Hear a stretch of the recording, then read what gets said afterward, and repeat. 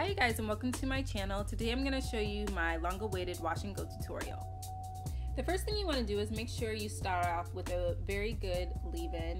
I'm using the Shea Moisture Extra Moisture leave-in conditioner that I got from Ulta. By far, this is one of my favorite leave-ins. Next, it's time to apply your gel-based styler. Today I am using the Coils Blueberry Bliss Curl Control Jelly. This is actually my first time using it in this video, so this is somewhat of a first impressions video. You want to make sure that you're raking the product through the hair and not just smoothing it down. You can use smoothing motions, but I like to rake the product through. That helps to clump my curls a lot better. My hair is super frizzy in the back, so I need as much curl definition as I can get.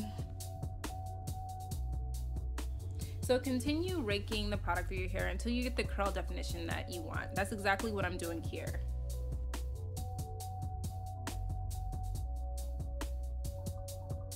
Now it's time to move on to the next section. I'm gonna be doing that same raking motion again to add curl definition to my hair.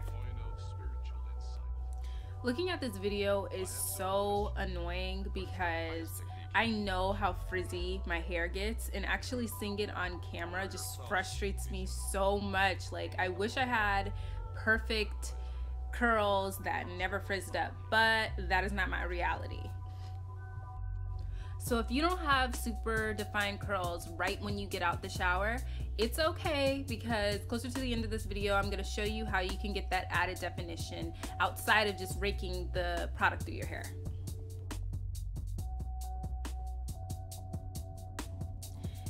It's important to work in sections because that's how you're gonna get your curls to clump together. You don't wanna put too much product on at once and not give the individual strands attention, because then you're not gonna have a defined wash and go.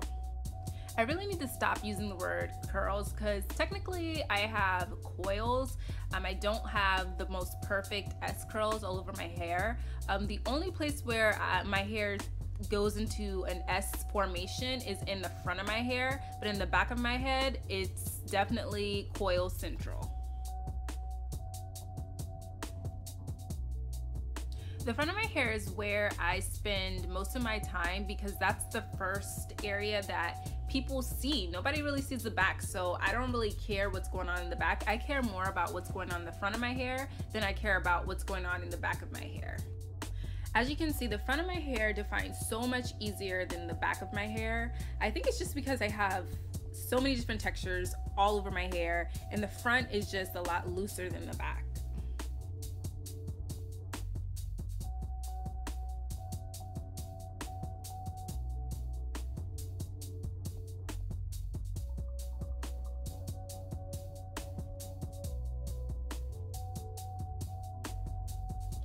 Now I'm getting to the part of my hair that I really hate the most, my crown. My crown is so frizzy and so thick. It does not do what I need it to do. See, look. I have to use a Denman brush in order to detangle that part of my hair because it's so thick. Like, I can't even get my fingers through it. Look at it. And because I'm lazy, I am not gonna go back through my hair with that Denman brush again. If there's any secret I have for a wash and go, it would have to be applying a finisher. Finishers provide extra frizz control and shine to the hair, and if you haven't noticed, I need as much frizz control and as much shine as I can get because my hair is not naturally unfrizzy, and it doesn't have a natural shine to it. It has a bit of a sheen, but it's not a silky shine. To get those coils / curls popping even more, shake that hair. After I'm done shaking my hair out, now it is time to actually style. Basically, what I was doing at the beginning was just putting the product on. That's it. We haven't even gotten into the styling portion, but now I'm gonna break everything down in a little bit more detail to show you how I get super defined coils. I go back and finger coil random curls for added definition and to also give me a little bit of longevity for my wash and goes. This doesn't have to be perfect by any means. This is not a coil out, so you can be as messy as you want. You can pick any strands that you want to use. I mainly pick the strands that are on the limper side.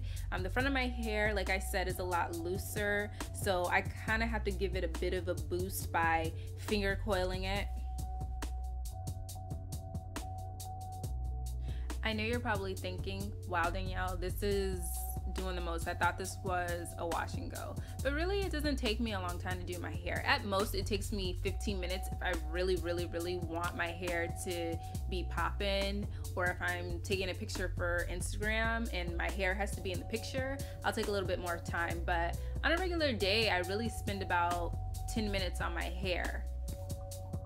That's why I like to call this a wash, style, and go, because I'm not actually just putting product in and leaving the house. I have to go back and style it if I want my coils to have some definition to them. I primarily do these finger coils so that my wash and goes last 2 to 3 days.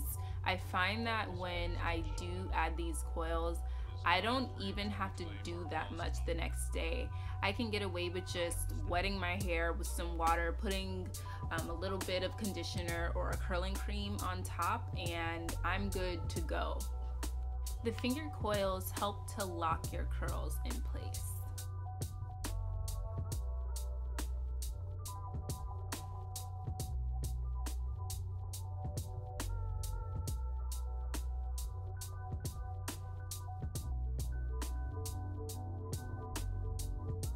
My hair is finally starting to look a lot more presentable. Before, it was a ramen noodle hot mess.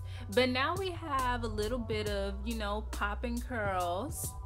When my hair has length, I don't have to go through all of this because my hair will naturally clump together on its own. But because I do have this TWA, I have to spend a little bit more time doing the whole finger coil act because I don't have that hang time like I normally do with the front part of my hair. So here we are back at the crown again. Initially, I wasn't going to define this section just because I was lazy, but I decided to go back and use my curls control paste to put a little more definition on the ends. Like I said, my crown is super frizzy. Look at me, I'm happy. Look at it, it's coming together.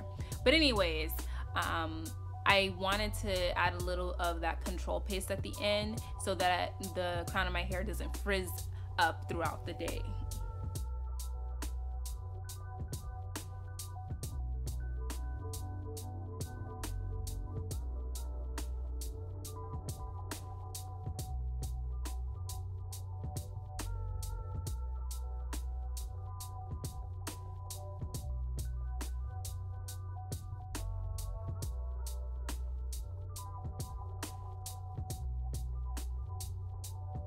I'm taking out some of the coils in the front just to give me a little bit more volume. I don't have a lot of volume in the front of my hair, so I can't do super big coils or else it's just gonna look, it's not gonna look uniform.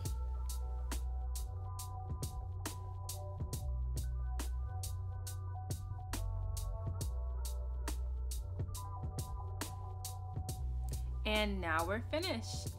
Be sure to like, comment, and subscribe, and let me know if there's anything else that you want to see on my channel. Bye!